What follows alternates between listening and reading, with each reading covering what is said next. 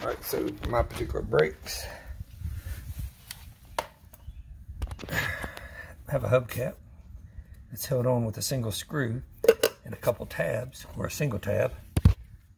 The number 3 Phillips. So, pull that off, pull it out there, and then lower it down. You can see the tab right there. Got my jack under there before I lift the tire. Just like all tires, before you ever loosen lug nuts, you should leave the tire remaining in contact with the ground so that you can loosen the lug nuts without spinning the tire. Alright, we've got the wheel off. This is a dual axle trailer, and you can see there's a wire here. It's coming down. That lets you know that this axle has brakes. A lot of trailers have dual axles, but only one axle will have brakes.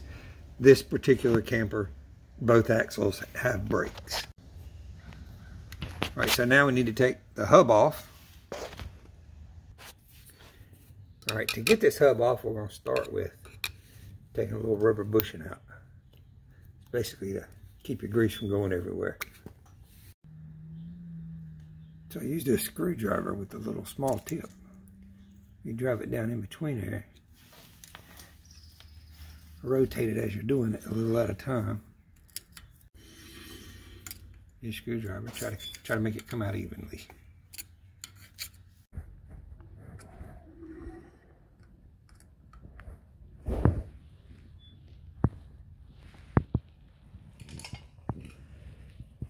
As the gap gets bigger, increase the size of your screwdriver.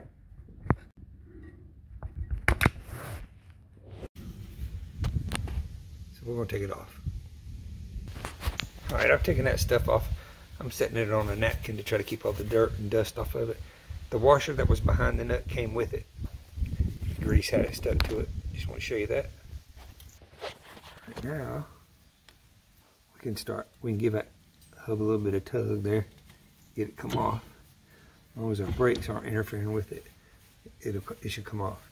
There's another, there's a bearing here, so that bearing will come out as well. So I'm going to use that hub to push that bearing out so I can grab hold of the bearing. All right, that's the star wheel that we need to adjust. See if I can show you something.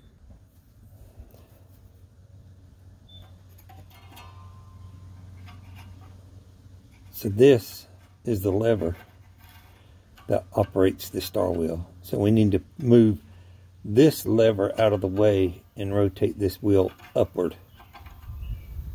So that's what we need to do, because right now what's happening is the drum is hanging on the brake pad.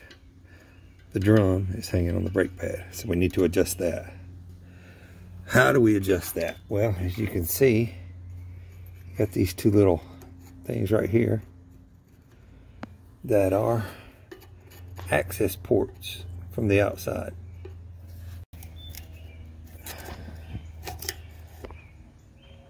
These should come out. Might just take a little effort. Right?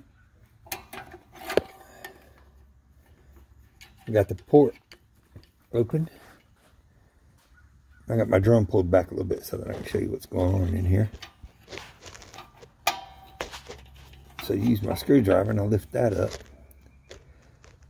Then I have to use my other screwdriver to adjust the wheel. I'm not going to be able to do this while holding this camera, so.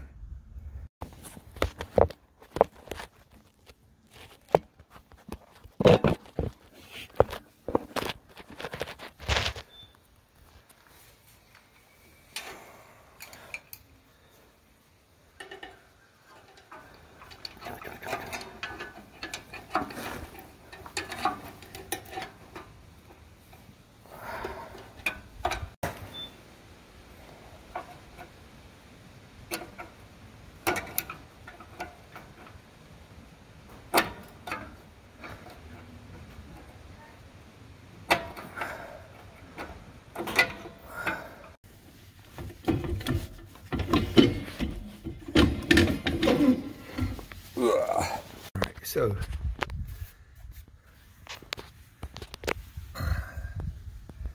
this is what we were turning, just like a regular drum brakes on a car. I'll be replacing the brake assembly, so I've ordered my Lippert brake assembly. This is supposed to be my 2 left brake assemblies. We'll open it up real quick.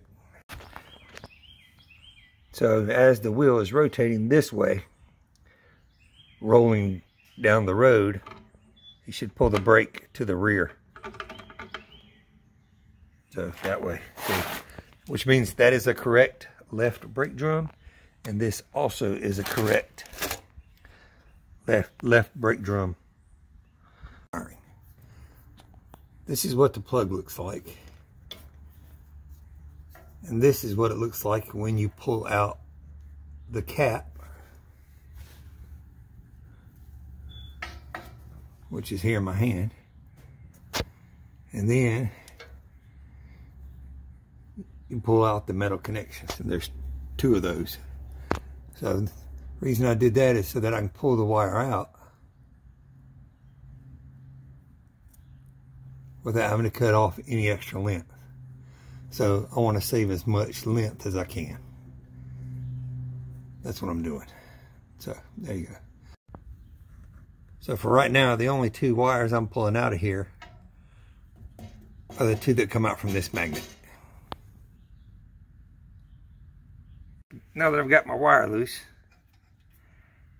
on the back side, I'm going to take the 5 mounting nuts off.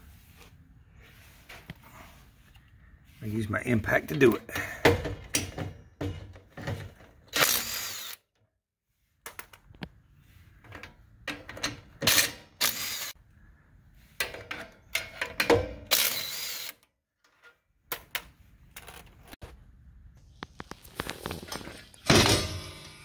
There we go. Just reach out there, grab it, came right off. All right, here's my replacement unit. I'll show you these. These are the wires I need to connect. I need to pull them back through, don't pinch them. So I need to pull those through.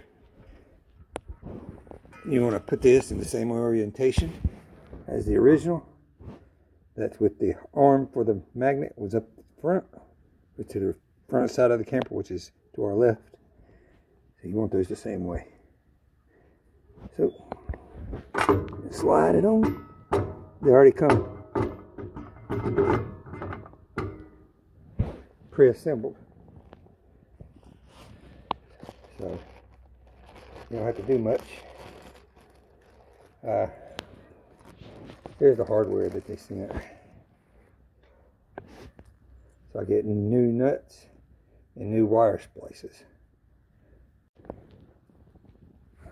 So put the nuts on, get them started by hand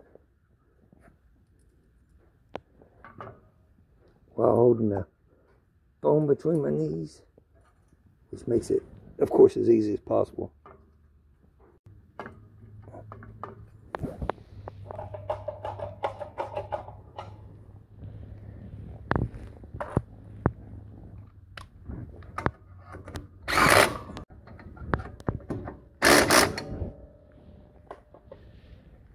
There you go, that's on.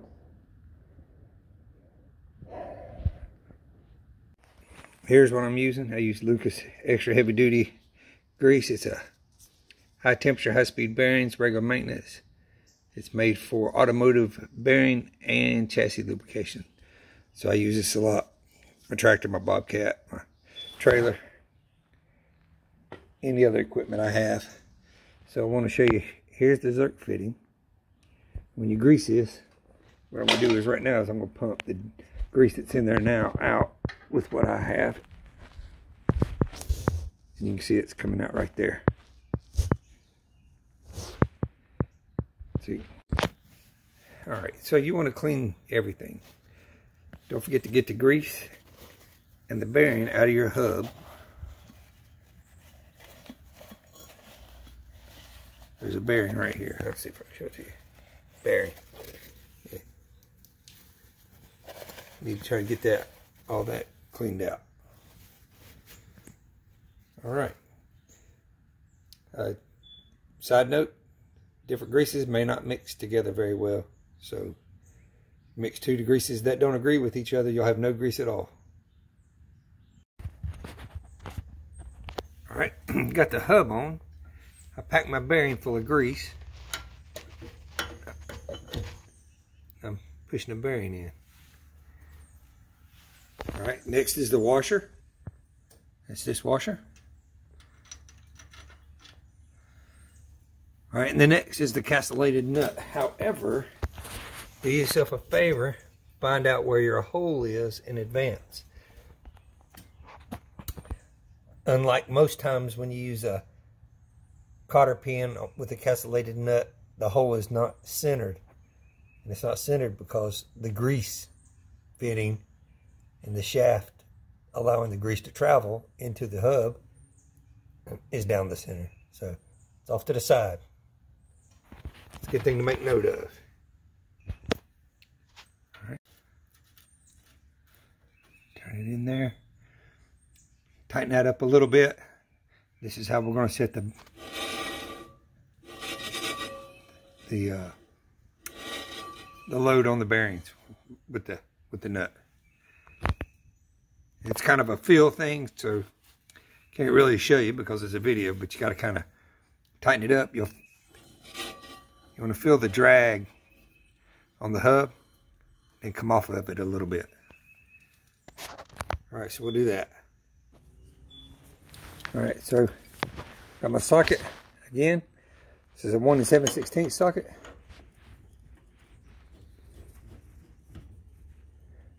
Okay, that's finger tight right there. You need to be gentle with this. Don't get crazy.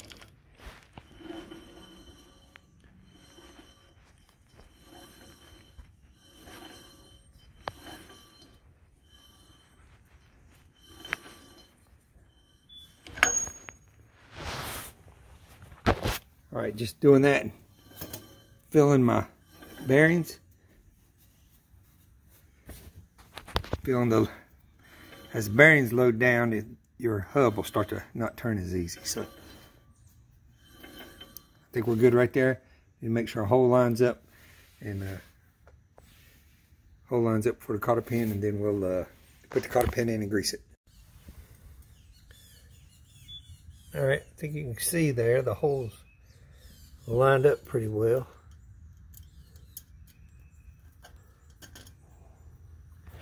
So cotter pin goes through, comes out the other side. Now take your head, push it all the way in. All right, then bend these around. There. Push them down. All right. We're going to put the cap on first without the rubber plug. All right, so we're going to put the hub on. The hub cap, whatever you want to call it. All right. Had to set you down. I couldn't get it started evenly. Get it seated all the way in there. Don't leave any gaps. All right. Now we're going to grease.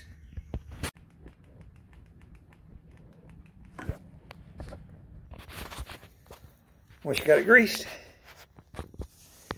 and it's loaded good, put your cap back on. Just push it in the middle. Pop right in. There we go. All right, we've got a 6 lug nut hub, and our wheel or tire, well, tire, the rim is a 15-inch rim. So 6 studs with a 15-inch rim. The torque is somewhere between 120 foot-pounds. And that's generally based on the size of your stud, along with the number of lugs and your tire size. Here we go, 6 lug. It's a little bigger than a 1/2 inch, it looks like. Just estimating. 15-inch rim, somewhere between 120 and 140 foot-pounds, so we'll put it up to 120. All right, I got the lug nuts on. Got my torque wrench Set on 120. Okay. Torque wrench. When you use an extension with the torque wrench, you can vary the torque by letting it tilt or lean on you. Also, if you're using a really high torque, and it's enough torque where it can twist this metal, it will change your torque. So, for example, if I'm using this at 40 foot-pounds, 40 foot-pounds isn't enough to twist this metal. It's not really going to affect my torque. 120 is probably not enough to twist this either, but it's getting closer. So be careful how you use your torque wrench. I'll show you try to show you what I'm talking about. So if you're going off, if you're letting it flex or turn and twist while you're torquing it, you're changing the actual torque field at the wrench. So you need to hold it out there, keep it steady as you can, keep it rigid. And don't use if you're using such a high torque, you need to use a more heavy duty device as an extension. So, there we go. Got them all torqued them in a cross pattern. Torqued them from here, to here, to here, to here, over here, and then back to here. Alright. Put the hubcap on and you're done with this one. And then all you got to do is repeat it 3 more times for this particular trailer. The last thing to do is make your connections. Alright, so here's a brand new wire. And it has some conductor showing. We want to cut that off. So we want a nice clean end to the wire. So we'll cut that one, and we'll also cut the other one.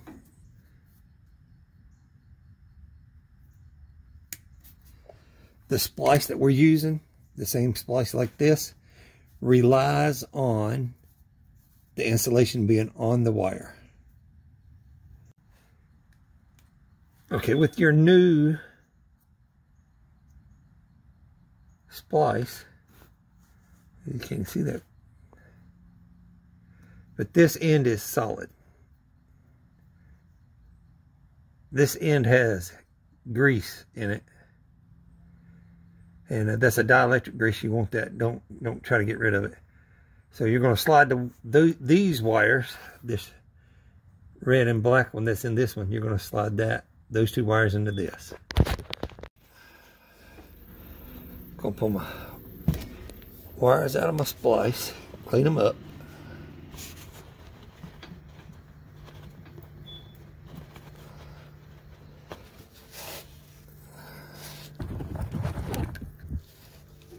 Cut where they've been spliced before. Cut that off. This one also.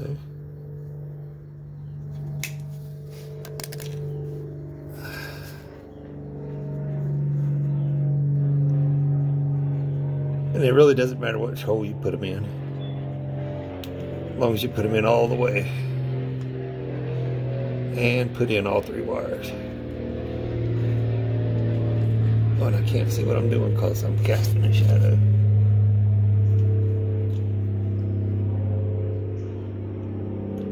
So there's one.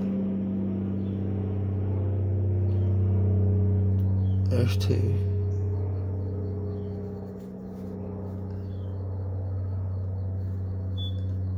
There's 3. 1, 2, 3. And now squeeze it down.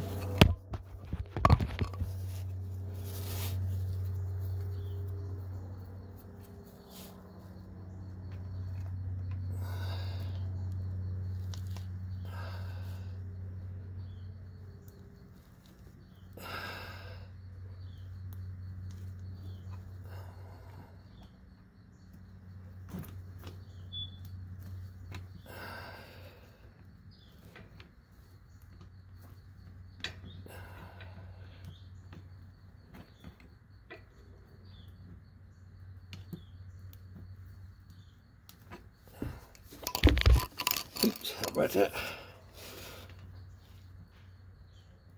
Pull, pull, pull. 3 good splices. There we go. All right, now we're done with this tire. Actually, really done with it. So there you go.